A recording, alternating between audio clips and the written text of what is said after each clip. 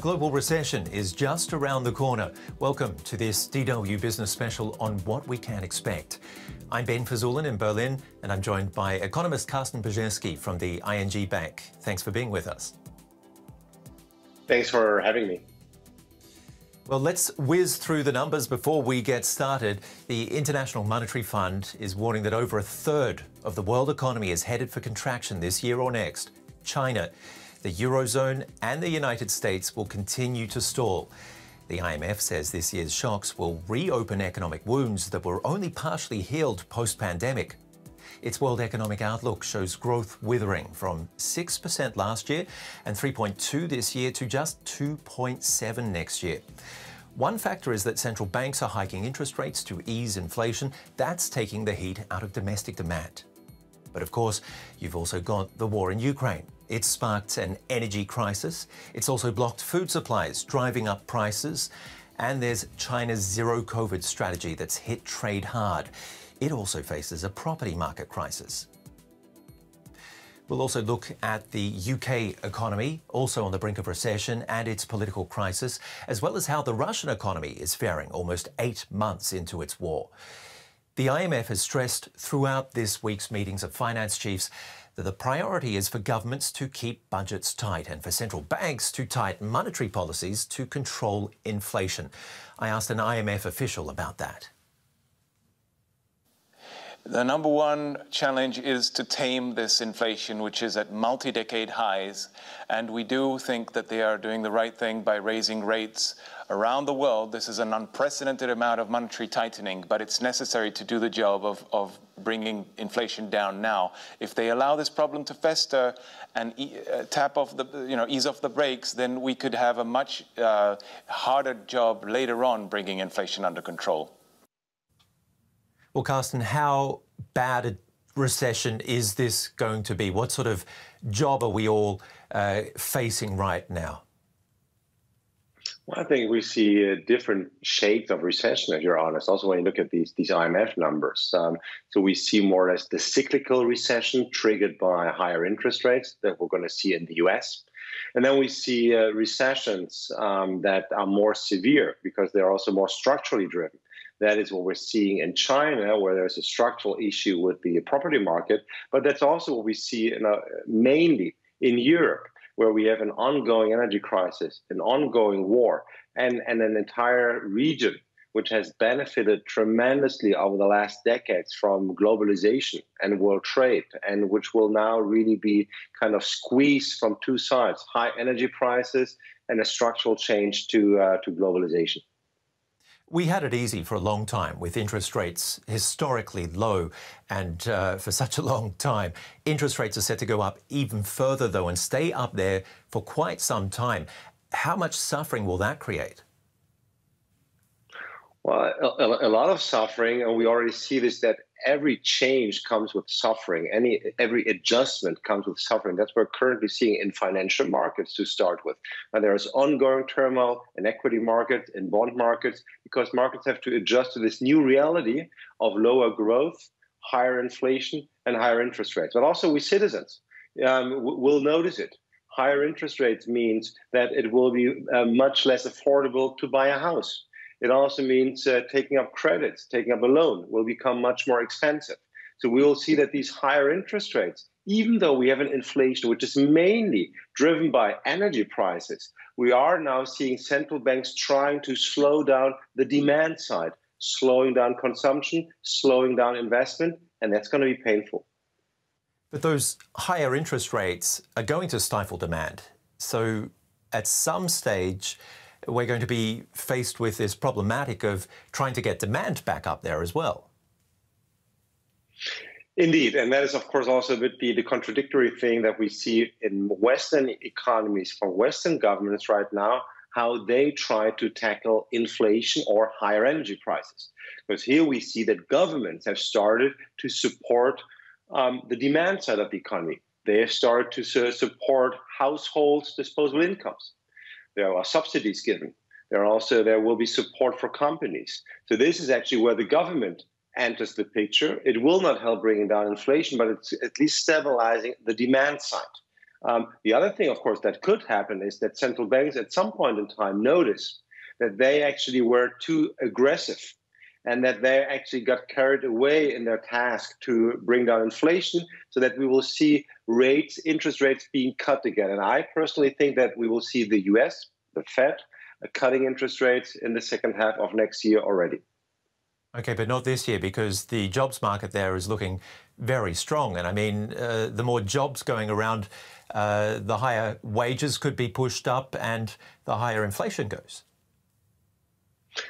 Correct. And that is also a very interesting thing of this specific recession in the industrialized countries, because this is a recession which hopefully will not leave big marks on the labor market, because we have this structural shift of demographics, aging.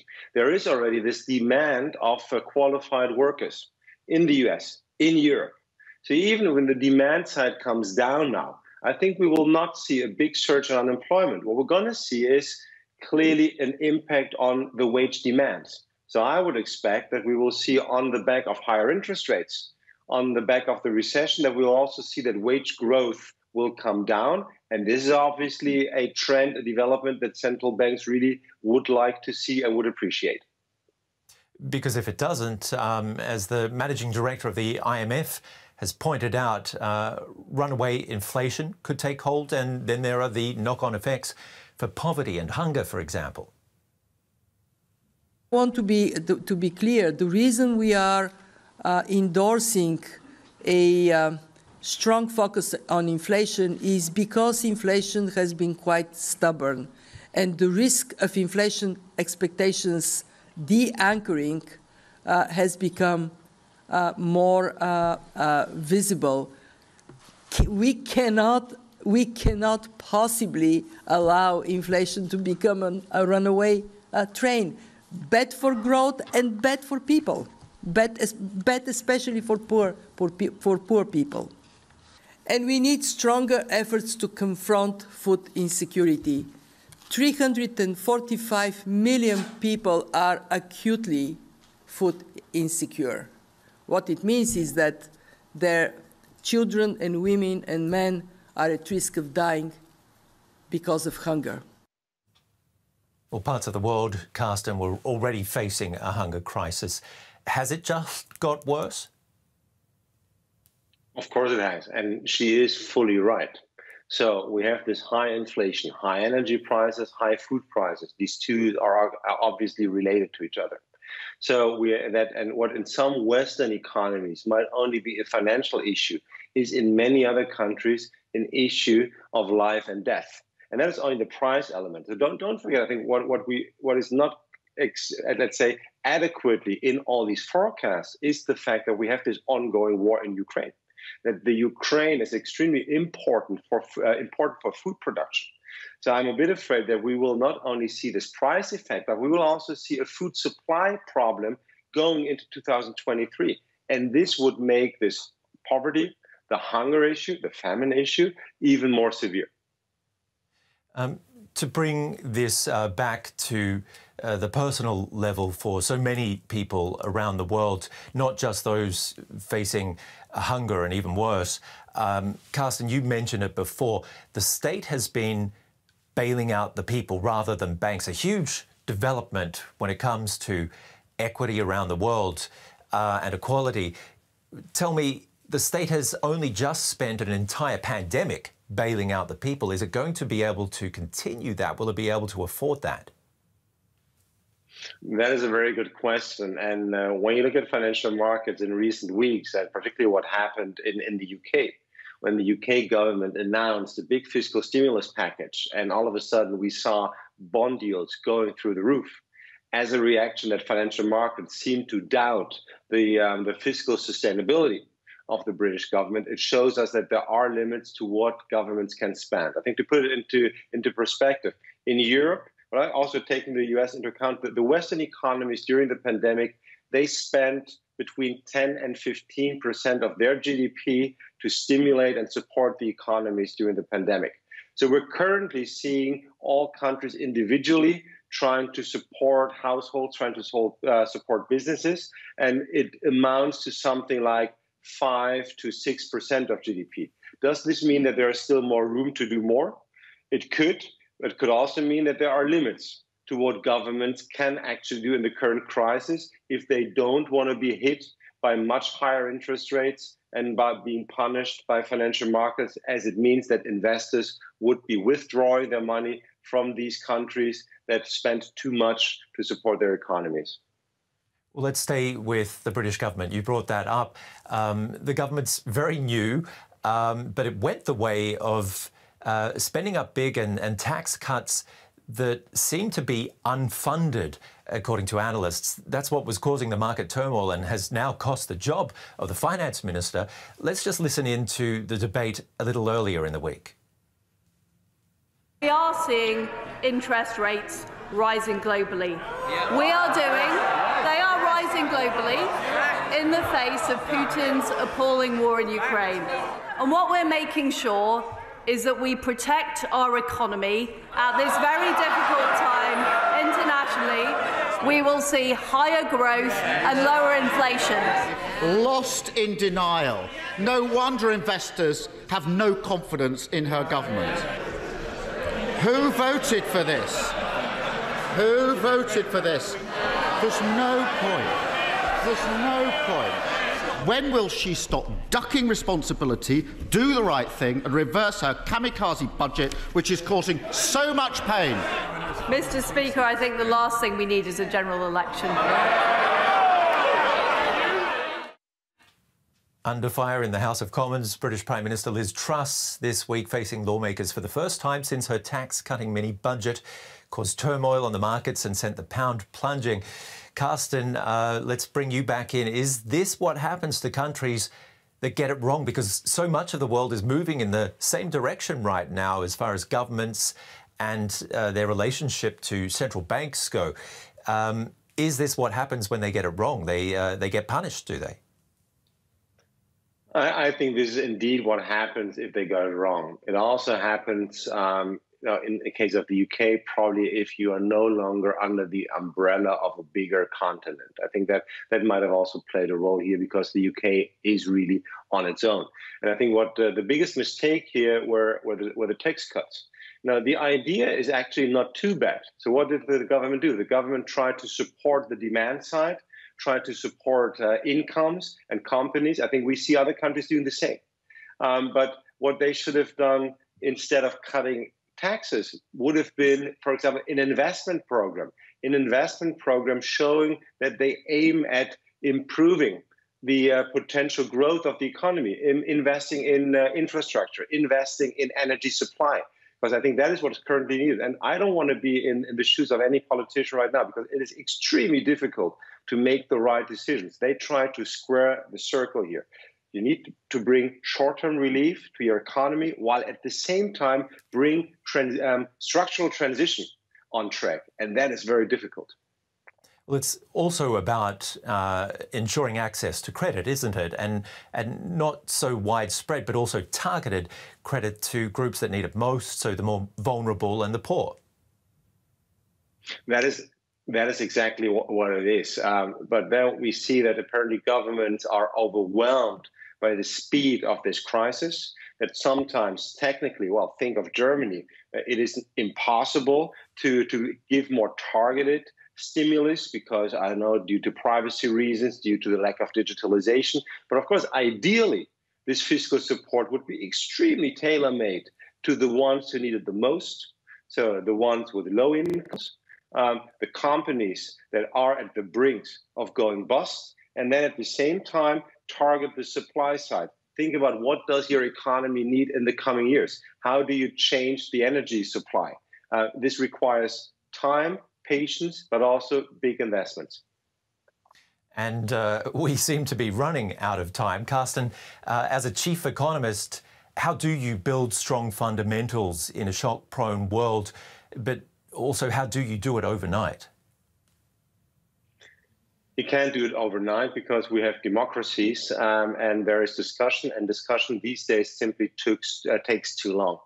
I think the only thing that you can criticize here is that many governments somehow didn't see that coming, even though since February 24th, it was obvious that we're going to be heading into an energy crisis in Europe, that Europe is going to lose international competitiveness, and that governments should have reacted earlier than they did currently. And that energy crisis, thanks to Russia, it's very interesting to look at the numbers right now and see how Russia is seemingly faring better than expected, considering its war in Ukraine. Faring better, not faring well. That's important. But what happened, obviously, there are sanctions, which only gradually start to bite. And then there's energy exports. And yes, there is less energy export. There's less export in oil and gas, but prices have gone through the roof.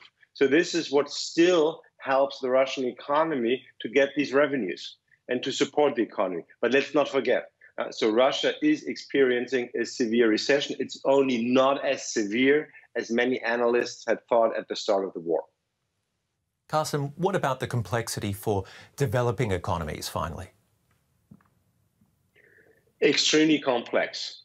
We touched upon the high food prices. This is a severe issue for emerging economies. We also see that with this change in interest rates, so with central banks hiking interest rates, there is also an inflow in capital, especially to the US.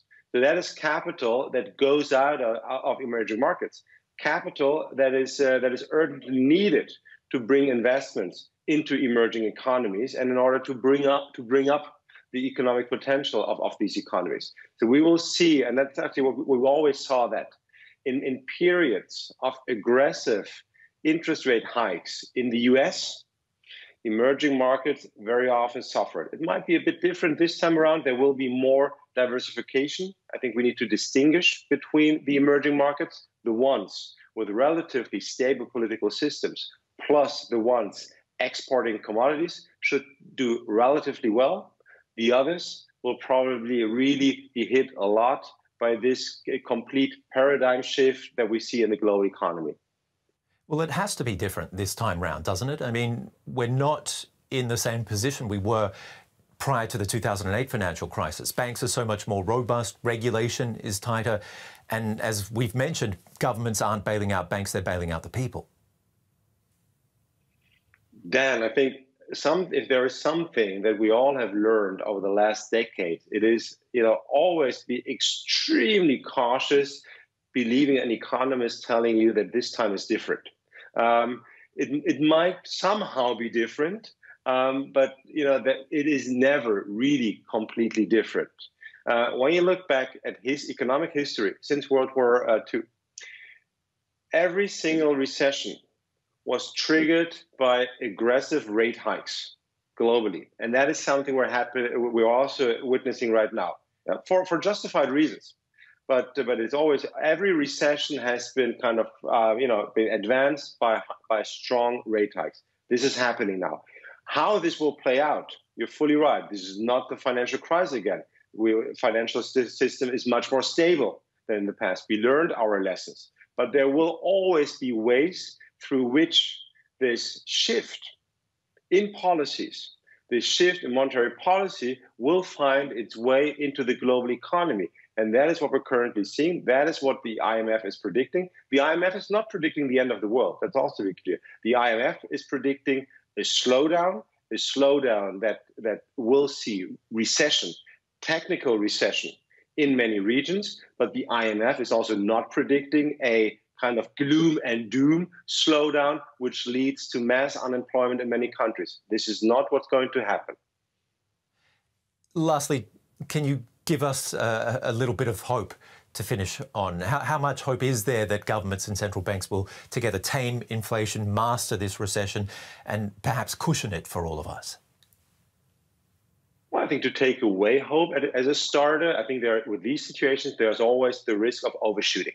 So there is always the risk of making a policy mistake by hindsight. The hope is clearly that this change now in interest rates also means that there is, we had imbalances in the global economies. We had imbalances and excessive trends in parts of financial markets. So this should lead to some normalization. What it also means, if governments do it right, So if governments do not only cushion the short-term impact of the recession, but use this recession as a means and as a trigger to really get this energy transition going, which means longer-term structural change, then it could bring innovation, could bring new investment, could bring forward renewable energies. So this is the hope that I'm having, not in the short term, but at least in the medium term, that this is finally a crisis, and we heard this so often, that this is a crisis which will make the global economy better, unfortunately, only after a couple of years. Some hope there for the people and the planet from Carsten Brzezinski, Chief Economist, ING Germany. Thank you so much for your time and for joining us for this DW Business Special. And thank you for watching. There's plenty more from the business team on the DW News YouTube channel. Until next time, take care.